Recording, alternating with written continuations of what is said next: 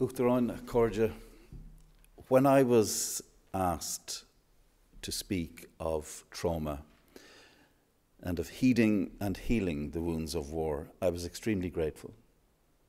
Very, very happy that this topic was suggested to me.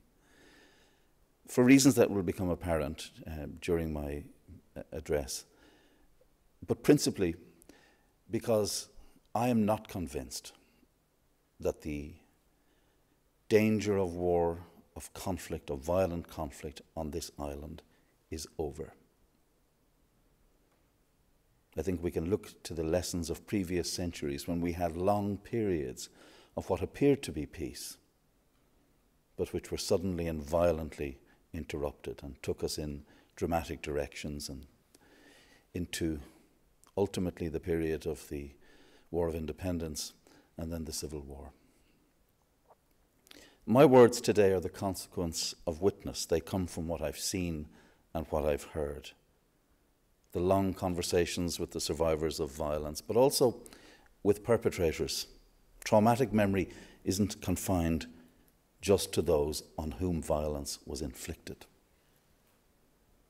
I've spent much of my life away at the wars, most frequently civil wars, the scenes of genocide, ethnic cleansing, man-made starvation. I've gone into the noise and fury of battle, and afterwards into the anguished and often complex silences. I've tried to explore the essential fictions that men and women construct to protect their minds from the consequences of the violence they have suffered or which they have inflicted. And I've come, sadly, to the conclusion that there's nothing, no cruelty, no indignity, that we as human beings are not capable of inflicting on each other. But I'm also convinced, and convinced by examples on this island of ours, that humanity pushed into extremis is also capable of immense generosity, of that which might help bind wounds and lay foundations that help us to move away from the possibility, and that's all I say that it is, possibility, of a return to violence. To heal the wounds of war, we must heed the pain of others. And we must do it especially when they belong to what are described in divided societies, people who belong to the other side. We must above all look on the atrocities of the past, whoever carried them out, with clear eyes. To heed is to see things as they actually were. The body parts shovelled from the ground after the IRA bombs on Bloody Friday. The mutilated remains of the victims of the loyalist Shankill butchers found in Belfast alleyways. The dying man bleeding out from a paratrooper's bullet on Bloody Sunday. To heal, having heeded, is to acknowledge and be respectful towards the pain of others as well as our own. As a consequence, I'm impatient with keyboard warriors, barroom balladeers, and the manipulative liars of social media. And I fear the ease, the growing ease, with which people can construct narratives that deny the true nature of killing. What am I qualified to talk to you about? I'm not an academic historian, but I can tell you about killing. I can tell you about the question that has vexed me all of my adult life, is why do we kill? What does it do to us? And how do we recover from it? So it's a personal reflection today. I don't speak on behalf of anyone. And my experience of reporting on atrocity has taught me not to believe that anything I can say will make much, if any, difference to the course of violent events. I vividly remember coming out of Rwanda after the genocide and producing the first documentary on that horrific slaughter, 800,000 people murdered in 100 days. And broadcasting it and somehow thinking that the public would be gripped by what we were revealing, the worst genocide since the Nazis. And it was met with indifference. I don't blame people for that. That is, to use the phrase I've heard often in our line of work, it is how it is. And I'm conscious too of what attaches to that, a sense of what is now called moral injury. In my own case, a fear that held me paralysed in Rwanda in 1994, the wish to intervene but to be too terrified for one's own safety to take that risk. I can speak to you now at some distance in time from the wars I have witnessed. Yet they live with me in everyday trauma, in vivid detail. I think of Brian Friel's great line from Translations, "To remember everything is a form of madness." So I don't write or report or speak because I think I can draw people back from the brink, or remotely imagine that the words of a reporter will pierce the mental armour of those who have spent years, decades, rationalising to themselves the necessity of killing. I'm here because I believe that witness has rights of its own, that what I report can join with the voices of others who try to stand outside the clamour of conflict and offer true stories that might, just might, become part of a larger institutional memory, something that can sit alongside the work, support, augment, inform the work of the professional historians. And I'm here because of the President's generous invitation, because I believe this series of conversations, while rooted in the past, can inspire a dialogue about the present, which has as its hallmarks generosity, compassion, and above all, honesty. And these values, heeded in the heart and mind, might shape an Ireland in which we can talk of healing. Now, I shouldn't have needed a psychiatrist to tell me that family history and the history of this island where I grew up were part of what sent me to explore the trauma of others. But when he did, I was immensely relieved. There was no medication for it, he said, but this is what's wrong with you. Because until then, I'd wondered whether my relentless returning to the scenes of violence was not in some way perverse, or, as one well-meaning older relative asked me once, "What do you want going into all that old stuff for?" It's a good question for today. The reason I go into the old stuff, and whether that's the stuff of the 1920s or of the 1970s or 80s, is because I cannot shed its influence. It's there in the memory of the stories I heard growing up and the troubles I myself reported, and it's central to the shaping of this island now. Now, I was not the first member of my family to experience the terror of war. My grandmother, Hannah Purtle, was 15 when the Irish Revolution began. By the time the fighting stopped, 7 years later, I believe she'd been changed by what she'd witnessed and participated in on country lanes and on the streets of Listowel. War in North Kerry was the broken corpses of comrades after torture, the blood of a policeman congealing in a gutter, the revolver pointed towards her head in a threat of execution, and night after night waiting for a battering on the door. As a member of Common Amon, my grandmother spied and smuggled messages and weapons. Heading into the winter of 1920-21, an atmosphere of terror envelops North Kerry. The guerrillas attack a police patrol. A village is raided and burned in retaliation. Prisoners are tied to the front of lorries as human shields to forestall ambush. Others are dragged behind vehicles along country roads. One, near Tralee, is tied to a horse and dragged across the countryside. Savage beatings are routine. Many in the ranks of the newly arrived Black and Tans and the auxiliaries are men already brutalised by years of horror on the Western Front. And here's a family story. Growing up, I heard of a man called Darcy, who my father assured me was a classic Black and Tan, the sweepings of an English jail. Darcy gave a death threat to my grandmother, physically pointed his weapon at her, and then went to her employer and said she would be killed if she didn't leave Listowel. And so there he sat, this brutal Englishman who had tried to kill my grandmother. But with the help of Professor Linda Connolly, who's here today, I was able to track the real Darcy. And who was Darcy?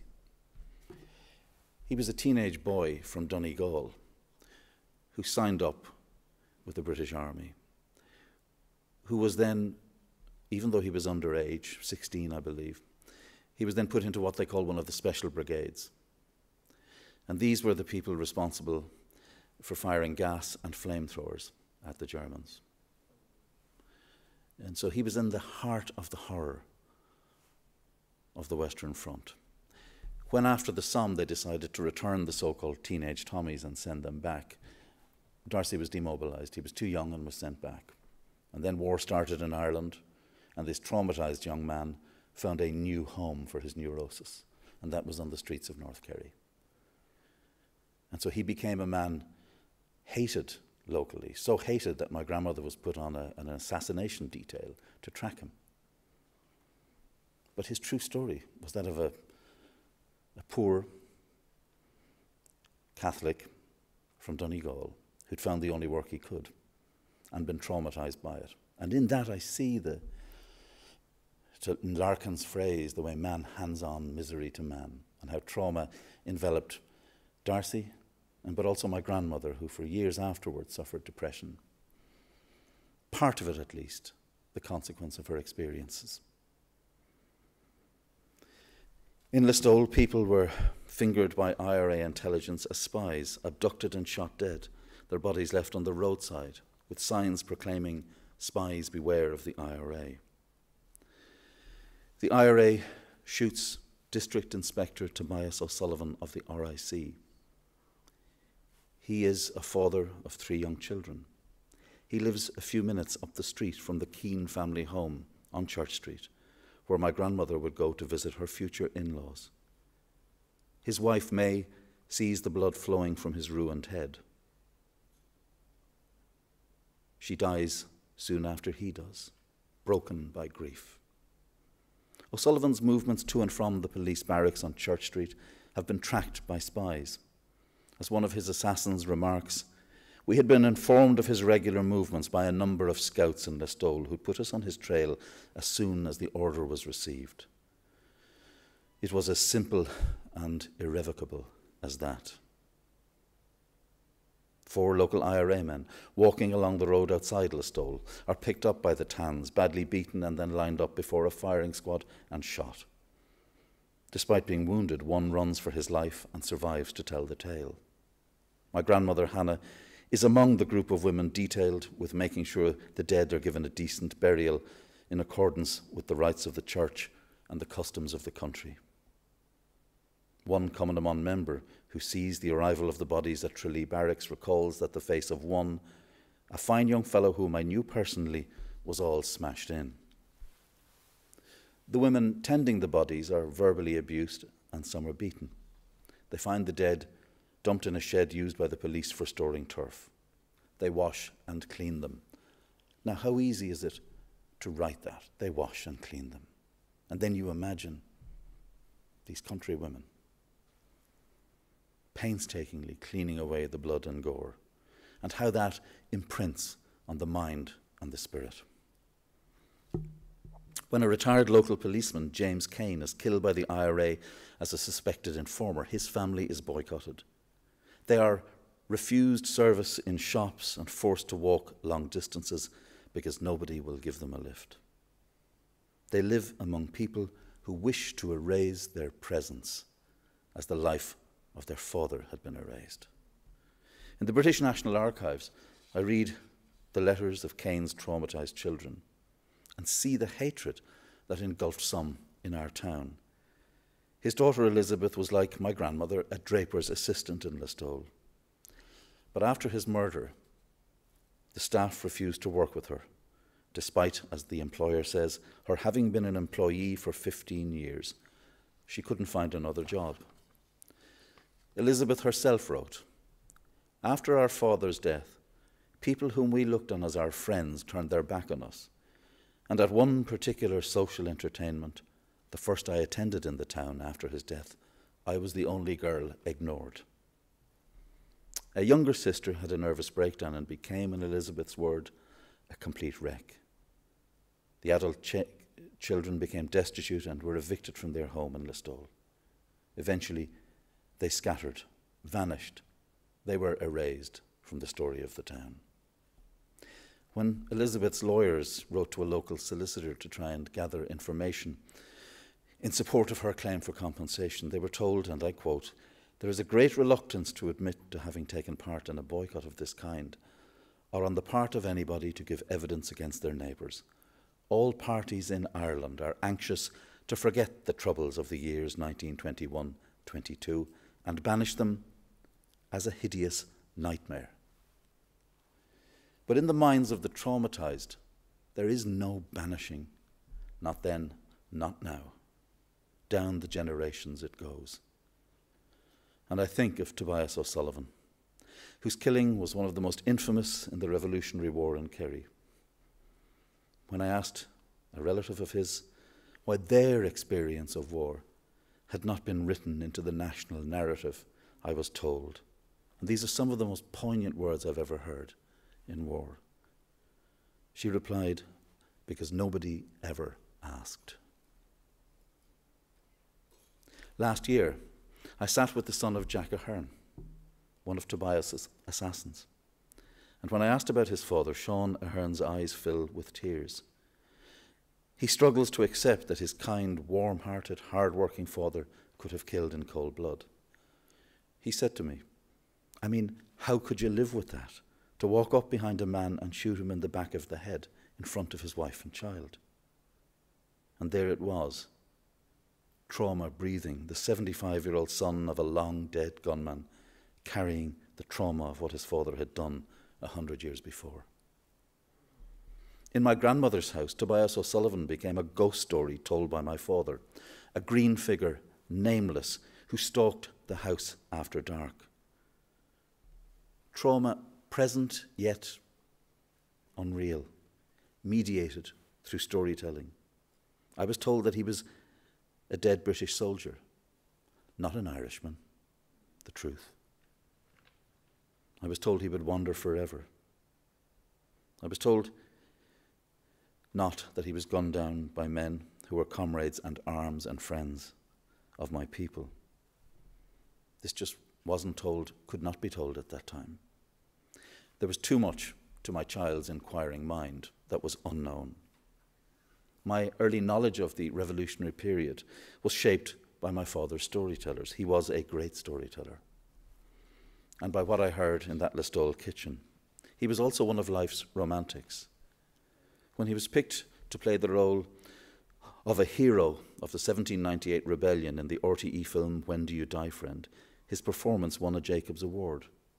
That was in 1966, 50 years after the revolution, and 3 years before the war erupted in the north, and our commemorations could never be so simple again.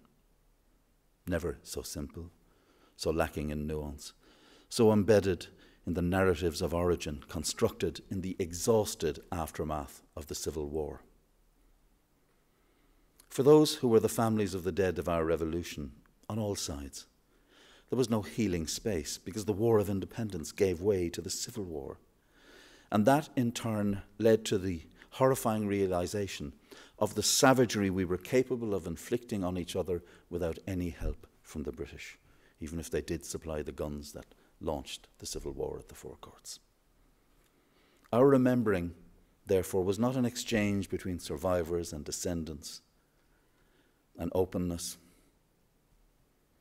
Although in fairness, I can think of very few countries in the wake of conflict where that has been the case. We need to look at nations as they struggle or don't struggle with their legacies of empire, from Britain to France, to realize just how widespread is this condition of a kind of qualified amnesia, or of a creation of histories that allow us to live with the horrors of the past. It wasn't until years later, when I found myself at the scene of shootings, bombings, assassinations, funerals, that the real meaning of violence, the human dimension in all its blood, its body parts, its tears, its empty stares, came home to me. there in Belfast, Lurgan, Derry, and in small towns and villages, and again in Rwanda, Iraq, Algeria, Lebanon, Colombia, Congo, and so many more. And it is a word I don't like using, but I do use it in relation to this, my hatred of war hardened, my loathing of militarism. But I also saw in South Africa and in smaller localized initiatives in the Balkans and the Middle East attempts to heal through the processes of truth-telling. I'm a firm believer in the power of communities addressing what Seamus Heaney called the tragedy of neighbourly murder through mediated exchanges, through the respect shown by listening. I'm particularly concerned today with the role of leaders. My experience has convinced me that for leaders to confront the trauma of the past, they must speak with generosity, particularly those on whatever side, and I stress whatever side, who represent those who bear responsibility for past violence. The greatest, most transformative leadership involves humility. It means setting to one side justifications, blaming, politicking, whataboutery. It means speaking directly to the pain of those who still live with the trauma of the murdered father, brother, sister, son, and daughter. Acknowledge the pain caused. See it from the side of those still struggling with the legacy of violence. It means we must pay full attention to the potential for pain caused by words, gestures, slogans, chants. This is a universal responsibility for political leaders, as is the imperative of creating mechanisms that honestly address the actions of all those, out of uniform or in uniform, who took part in violence. We cannot have a partitioning of concern for victims according to our partisan loyalties. On this island, leaders need to heed the pain of families of Bloody Sunday, Bloody Friday, Warrington, Loughin Island, Enniskillen, and so many more places. We can then talk about learning from the lessons of the past. Or to paraphrase the words of Van Morrison, believe that the healing has begun. Thank you.